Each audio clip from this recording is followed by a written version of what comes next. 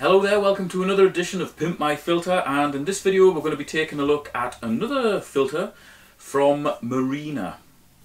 Now Marina are like a subsidiary of the Hagen group, who also market the fluval filters. So this is effectively their budget line. This one is the Marina CF40. Now there really are no frills whatsoever with this filter. As I said, it is a budget filter. I'll put links to it in the video description, check it out. You might be quite surprised at the price of it. I know I was. So if you're interested in it, by the end of this video, check out the links in the video description. So, according to Marina, the CF40 is suitable for tanks up to 150 litres or 40 US gallons. And the flow rate is given as 757 litres per hour or 200 gallons per hour. That doesn't sound like a lot of flow, but there is quite a few filters out there that don't have much flow. You know, the classic series from Biohome, for example. They're relatively big filters, but they don't shift a lot of water compared to some of the canister filters out there. However, there are things vastly more important than flow rate, and that is what comes with it, how it's set up, and how it can be set up to work properly. Ultimately, the guts of the filter are the most important thing. Ooh, that's better. I always forget that. Right, let's get this thing out of the box. I'll take the top off and I'll explain how the water flows through it, and I will tell you if I think the setup is any good before we do anything to it. Before I get the top off here, I've got to thank Danny for sending me this filter. I forgot to mention that at the start. I forget a lot of stuff. Okay, so this filter is basically round. It's like a cylinder, but there is like a scallop sort of shape taken out of here, which reduces the overall volume of it. It's 3 clips on the top. 1, 2, and 3. Plastic is cheap but okay. It's got an innie and an outie. A bit here you can unscrew to top this all up with water before you set it away to make sure it primes properly. If it doesn't prime properly and it's whirring on and making a bit of a noise, just like all canister filters, just gently rock it backwards and forwards with the pump running, and that should clear the air, spit it out. Right, quite a big pump head there. And here we've got the in pipe, which marries up with that. That sends the water all the way down to the bottom of the filter. It then rises up through the trays, and through this pipe it's drawn out and spat back to the tank. So it's basically a bottom up filter. I'll just take these trays out and then I'll explain exactly what is in them. This is how they are recommended to be set up by Marina. Now bear in mind that the water flows from bottom to top. So ideally in the bottom we want to see all of the foams and the fine pad. But all we have is a coarse pad. There's enough room for at least another pad on top of there as well. Next tray, we've got a huge bag of carbon. And obviously if you were going to use that, you would take it out of the bag. Well, out of the plastic bag and leave it in the mesh bag. So we're basically going mechanical, chemical. And then that's the top one. More mechanical, because we've got the fine pad there. And then on top of the fine pad, we've got some beautifully designed plastic balls. There's actually some that won't fit in there. Because of the shape of this, you just cannot squeeze any more in there. There's basically no mechanical filtration. So I'll take these things out of here and I'll show you how I would advise you to set it up if you didn't want to buy any more media or any more pads or anything like that. If you just wanted to set it up with the stuff that comes with this filter, here's how you would do it. Right, we'll concentrate on the bottom tray first. So water comes up, it's going to hit the coarse pad. There's not really room for a medium pad on top of there. if we want to use the fine pad also. So the fine pad would go on there, but you can see a problem. We've got a hole there which marries up with that, so we do actually have to cut a new fine pad to go in the bottom. I'll just put that in for the time being, just so you can get an idea of where the fine pad should go. It needs a new one though, it needs to be cut. Next tray up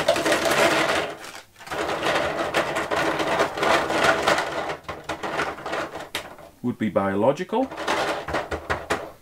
That is woefully inadequate. And then the next tray up would be the chemical, because we always go mechanical, biological, chemical. Don't always need to use chemical. In fact, I would advise not to use chemical. If you've only got 3 trays, you really want to go mechanical and then all biological. Biological filtration is way more important than chemical filtration. So that's how you would set it up with the gear that comes with it. Bear in mind though, because of that, you ideally want to either fill that little hole with floss or cut a new pad. So what can we do with these trays to allow the filter to function properly and hopefully manage a normal tank of up to 150 litres? Well, we can put the mechanical filtration all in the bottom. That would basically be our sponges, and then above that we could go biological. Because of the shape of these trays, it's not really conducive to putting big media in there, so I'm actually going to go with a small media called Biogravel. It's basically made of exactly the same stuff as the Biohome, but it's made to be a porous gravel, so it maxes out the space in really awkward shaped filters, and I would class this one as an awkward shape because I've just cut a fine pad for the bottom of here and it was an awful shape to cut out. So let's bring the camera back in. I'll talk you through exactly what I've done and then we'll jump back out. I'll explain how much media is in here and I'll give my recommendations for the size of tank that this filter would be suitable for. Just a little quick note on this grill that goes on the top here. When this is fitted inside the filter, it's pretty difficult to get in and actually lift this top tray out. So I would advise just sticking the point of some scissors in there, prying that open, and that allows you to get to that handle. And when you've got media as small as this in here, this handle is very important because the last thing you want is this media all over your carpet. So we've got 1, 2 trays of Biogravel,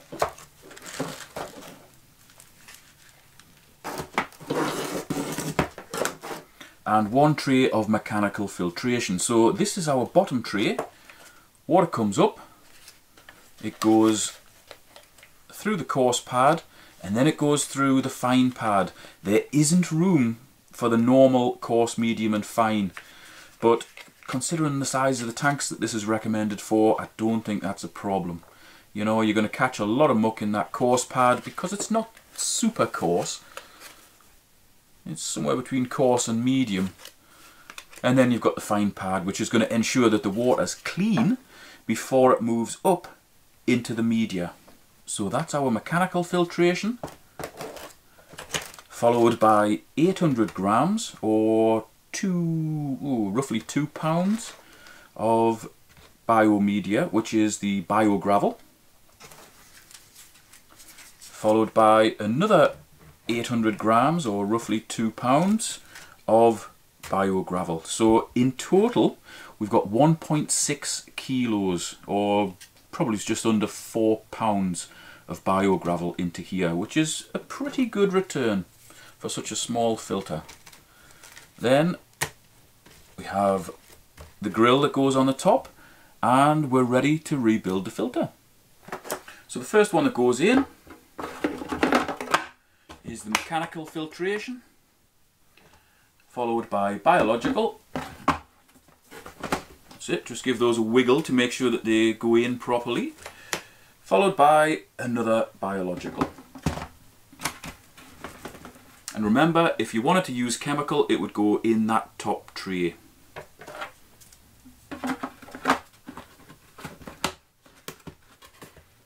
Then the grill goes on, and then the top can go on.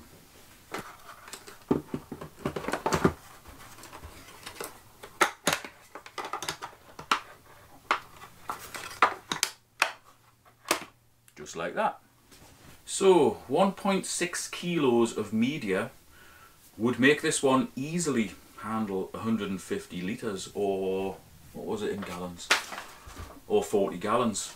No problem, you know, and that is for a full cycle on a normally stocked tank.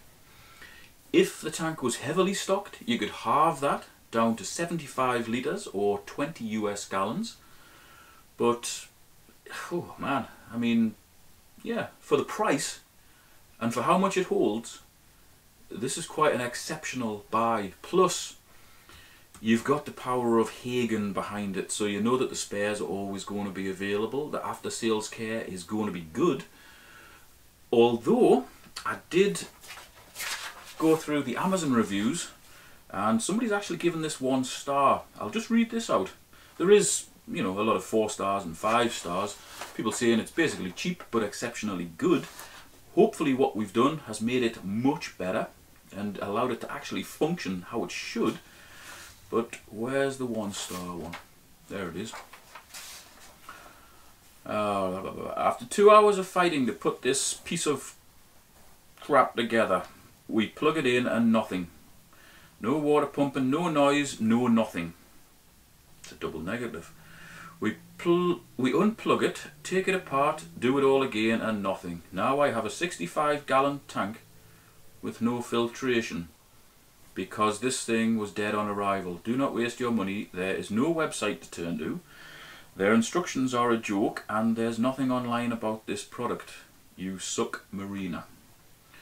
Well, the instructions that were supplied were actually okay. It does show you how to put this thing together as far as what goes where on the box. And if you're buying a filter which is rated for up to 40 gallons for a 65-gallon tank, even if this thing was working properly, the chances are you're not going to get the results that you're after. You've got to buy filters that are the right size for your tank. You know, as a rule of thumb, basically if something says, I don't know, it's good for up to 300 litres, you can halve that down to 150 litres. Really, you would always halve what the filter said it would filter up to. So say you had a, I don't know, a 406 or 407 or something that said it would filter up to 400 litres. If you halve that down to 200 litres, so you buy say a 406 or something for a 200 litre tank, you'll not be far off, because it'll hold enough media to support the fish and to give you good results as far as the water quality goes. If you buy a filter for a 65-gallon tank that's only rated up to 40 gallons, you're never going to be happy. It isn't going to work how it should. Chances are your fish will just basically die in their own excrement. You've got to go with the correctly sized filters for your tank, and hopefully that's what I'm doing with this series. I'm working my way through all the filters to try and give you an idea of the capabilities of each one, and also give you a bit of a rundown of how well made it is. This one, for the price, is pretty well made. Obviously it's not up there with the very expensive filters, although the Biohome Pro 4 series are very expensive and they're crap. The Fluval, they're expensive, but they are good. Marina is the budget line. If you're looking for something to filter a tank and hold a reasonable amount of media to keep your fish happy and keep the water good, and you don't have a lot of money to spend, this is the way to go. Spend the money on the media. That's the most important thing. If you didn't want to buy the BioGravel or any of the Biohome products, a good alternative to the BioGravel would be Eheim Substrat Pro. It's still a reasonably expensive media, but it is pretty porous and it will allow you to pack that out efficiently because it is a small ball-shaped media. I know the Biohome's not available in every country, so that would be my recommendation as an alternative. Okay, so you've heard what I think of this filter. You've seen how it should be set up. You've heard my recommendations as to what size of tank it would be suitable for. If you want to buy it, or you want to find out more information, check out the links in the video description and in the pinned comment. Thanks very much for watching. If you've enjoyed this video, share it wherever you want, and I'll see you next time.